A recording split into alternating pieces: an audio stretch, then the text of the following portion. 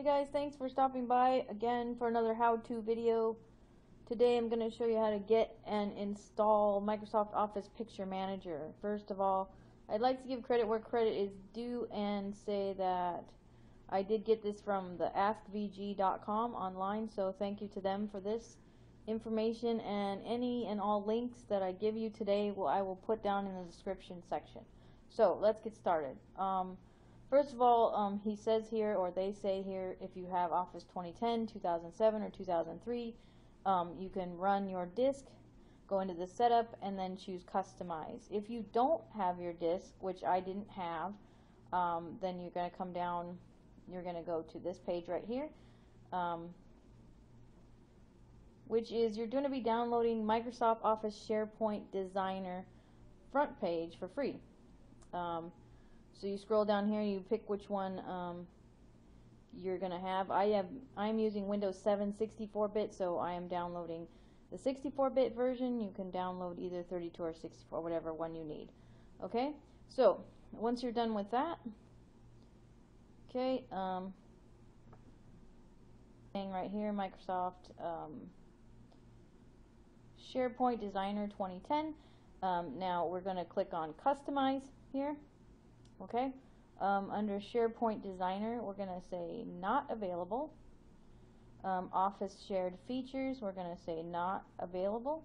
And then under Office Tools, we're going to click the little plus sign next to Office Tools. Okay, so now under Office Tools, the only one that you're going to select is the Microsoft Office Picture Manager. Going to click the little drop down here, say Run from my computer. Okay, just to double check, it does say Run from my computer. The rest of these, you're going to select not available. Okay, so just for each one, just go down here and just put red X's on all these. Okay, now if you're using a disk version, I believe it's going to show more things underneath here besides just these. So you're going to have to select each one like I'm doing here and saying not available. Okay, so let me just finish this here. Not available. Okay, so now as you can see,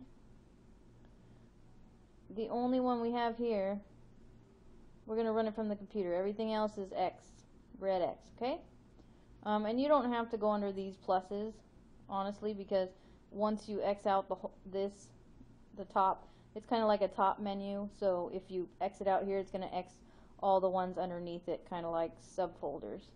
Okay, once that's done, you're going to say install now. It's going to install Microsoft Office Picture Manager, which again is a wonderful piece of software. I don't know why they took it out, but this is such a great option to be able to get it for free and still be able to use it. Because like I said, I was trying to edit some photos, and obviously because I went to go find the program and it no longer existed in Office 2013. So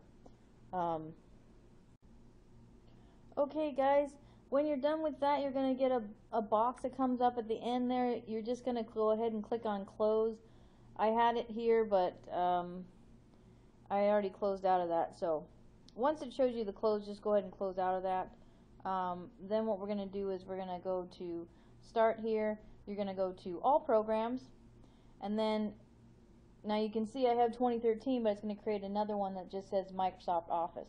Go ahead and click on that, go under tools, and you're going to click Microsoft Office Picture Manager.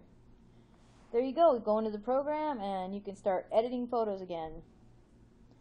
Alright, well, thank you for dropping by, guys. Appreciate it. I hope you liked the video, and I will talk to you later.